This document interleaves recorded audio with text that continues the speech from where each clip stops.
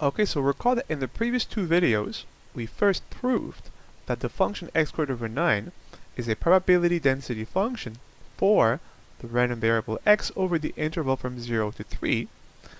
And in the following video, we also found the mean, the expectation of x, or if you prefer, the average value of x.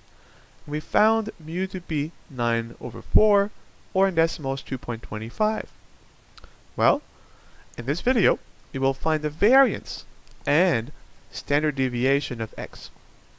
Of course, once we have the variance, the standard deviation is easily calculated. So if you recall, we denote the variance of x by sigma squared, also by v of x. And if you recall, the variance is the expected value of the difference between the value and its average value, mu, but squared, as we want a positive measure. Well,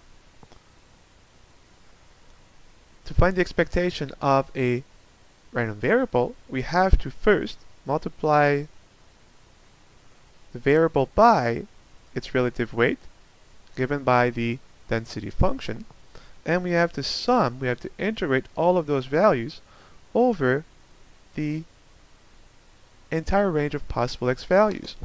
This is of course a general formula, but now we can substitute in this special case. So a is 0 and b is 3. X minus the mean, I'll keep it as a fraction, 9/4, times the density function, x squared over 9,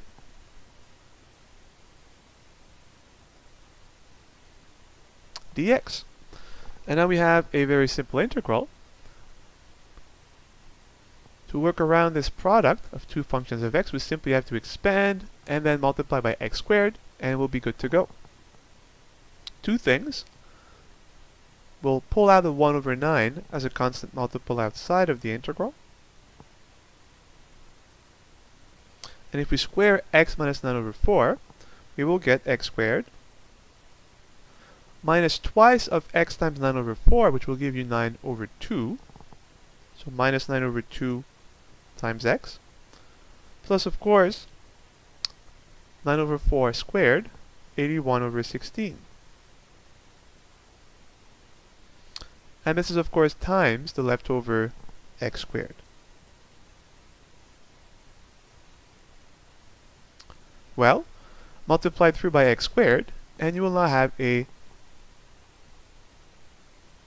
very simple problem. So we have to integrate from 0 to 3, x to the 4 minus 9 over 2 x cubed plus 81 over 16 x squared. With respect to x, as we now have a simple polynomial, we can integrate with the power rule, leaving of course the 1 over 9 as a constant multiple.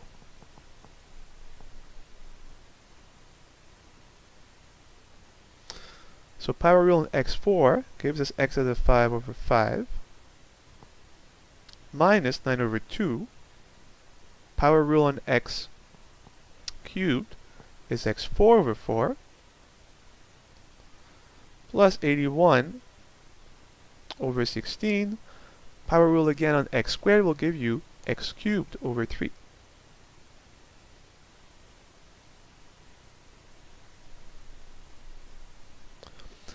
This is nothing but the antiderivative of the function, which we now must evaluate from 0 to 3.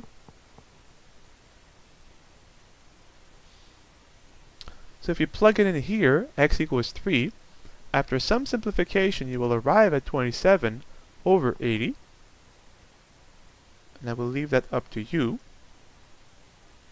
Minus, and this is where it's nice, the function at 0, which is of course obviously equal to 0. So all we have is the variance is exactly 27 over 80. If you want in decimals, this is exactly 0.3375. So we now have the variance of the random variable x, 0.3375, and if we want Sigma, the standard deviation, it is of course nothing but the square root of the variance. This is the root of 27 over 80. If you simplify and rationalize, by thinking of 27 as 3 times 9, or 9 times 3, and 80 as 16 times 5. And why did I do this? Because both 9 and 16 are perfect squares. So the root of 9 is 3, root of 16 is 4, and we're left with root of 3 over root of 5. We can rationalize by multiplying top and bottom by root 5 over itself. Right? This is nothing but 1. And if we combine root 5 and root 3, we get root of 15. So we have 3 root of 15 on top over, well, root of 5 squared is 5 times 4 is 20. So the exact value simplified and rationalized for the standard deviation is 3 over 20 root of 15, which of course you can approximate to be 0.581. And that's it. So to conclude, the function x squared over 9 is a probability density function for the random variable x on the interval from 0 to 3. The mean, the average value of x, is 9/4 or 2.25. The variance of x is 27 over 80 or 0.3375, and the standard deviation of x is the square root of the variance, which is approximately 0.581. And that's it.